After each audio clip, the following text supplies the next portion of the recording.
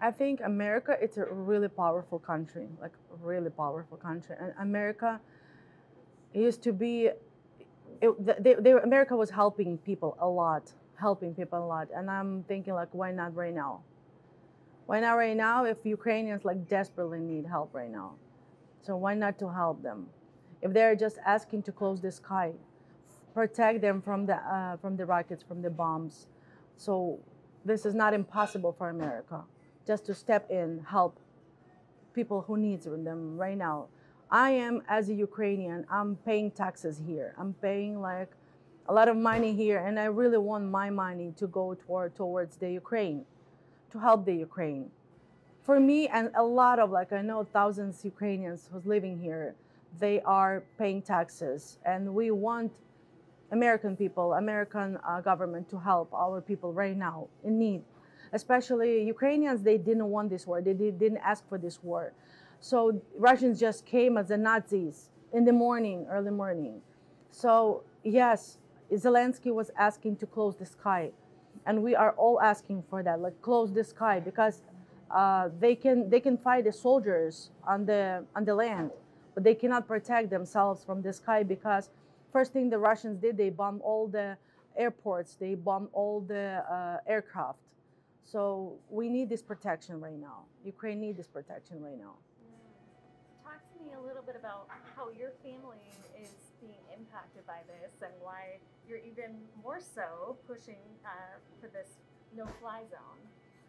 Well, I just talked to my mom, and she said they live in the western part of Ukraine.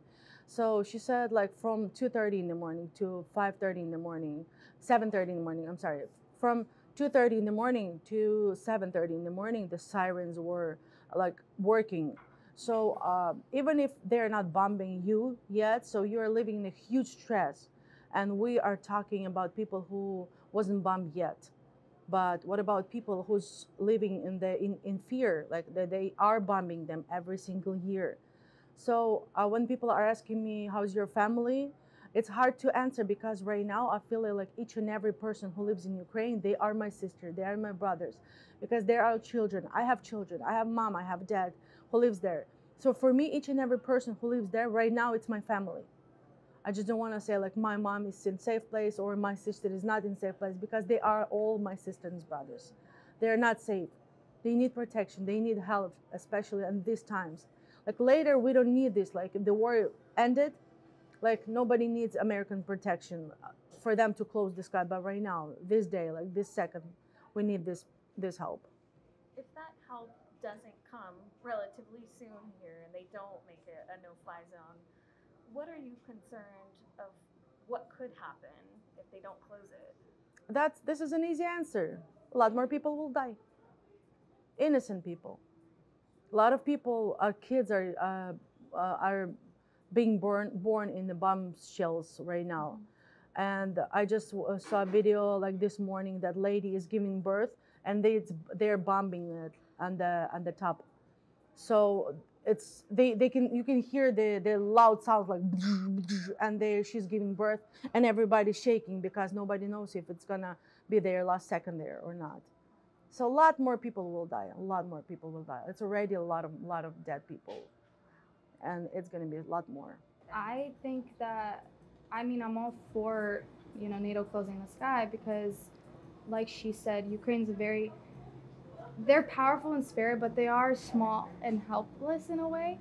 And I feel like America is such a big, place, and if they can assist, that would stop a lot of people from getting killed, especially innocent kids. And I know that the big controversial issue is like if U.S. does interfere, then it's World War III. But I don't see how like closing the sky is interfering. It's just helping. They're not sending troops. They're not fighting our war that we didn't ask for. They're just stopping the aircrafts. And Yeah. I think that would help a lot because a lot of the attacks are through missiles, through the air. Yeah. And I'll ask you both this question, but do you think America is doing enough right now to help? I don't think so. If not closing the sky, so this is not enough right now. If they close the sky, this is going to be a huge relief for Ukraine. So just we appreciate all dollar here that people are bringing here. We appreciate all prayers here. But so many people are asking like, what can we do? What else can we do? So here I have like, we're probably will post on our page, Instagram page. Oh yeah. So we will post a petition that each and every American can sign and send it to their senators. They can send to their politicians asking to close the sky, to help American, because we appreciate every prayer, we appreciate every dollar, but I know that America can do more. Not only lighting the buildings with blue and yellow colors. It helps like in emotional way, but it doesn't help like in real life. Yeah. It doesn't help. It's like best feeling in the world that we are not alone like in this situation, that people are coming here, they're like lions pride, they're standing around us like helping in any ways that they care about Ukrainians who lives in the other side of the world. Yeah. That they care, at least they care. It's nice that now people will never mistaken you for Russian. Like now Ukraine is recognized. No longer, oh, you're Russian, right? No. No. People know better now. Well, it's nice, you're finally recognized. Yes, I think we both can agree that people should continue praying every day for Ukraine because God will help. If God is with us, then nobody can beat us. That would be the final We want message. people to know that each and every penny that they're bringing here, it goes straight. We found people in Ukraine who's giving money there, and we are returning money here, so we don't need to pay for the transfer. So each and every penny goes straight to the people who needs this help. And these are things like food, Food, toiletries, water, yeah, most of the time it's food and water because people are starving in Ukraine. They are thawing ice and thawing snow to get water because the Russians bombed everything. They destroyed everything. No, they don't have any water, any food, anything. So we're trying to help in the way we can help. We didn't expect this war. We didn't want this war. Nobody thought about this war. Nobody wanted this war. We were living like Ukrainians. We were living in the peaceful environment, like in peaceful world. And who knows what is going to happen tomorrow? Like tomorrow, we all potentially can wake up to a bombing, to the war. So why do we have to wait for some crazy Putin so he's going to think that he's ready to bomb the America? So why not to stop him right now for the worst thing? I mean, I agree with her. I think that people are really trying to help, like genuinely trying their best. Like Americans are very supportive and loving, especially now recognizing Ukraine. Yeah. But I feel like it's not the amount of help, it's the type of help. And I feel like just that one action could be plenty just to help Ukraine. So it's just the type of help. And I feel like if more people petition it, maybe their voice can be heard and something can be done. And on a personal note for you, how has this impacted your family? My dad has his brother there right now. His brother's helping out people who need shelter. We bought an apartment there recently. Bad timing, but at least we're trying now to hopefully have that be a place where they can stay and incorporate that somehow to help people. But we still have family there. They send us messages every day. They're scared.